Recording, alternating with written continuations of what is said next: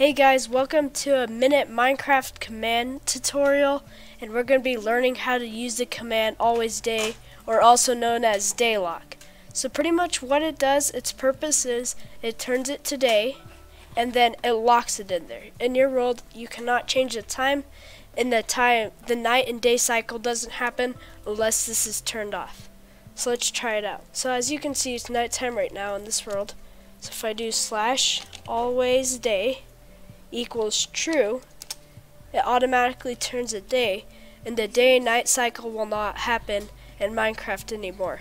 And you can also use the command /daylock, and it does the exact same thing. It's just another way of doing it, just using a different word. Alright, thanks for watching this video. See you later.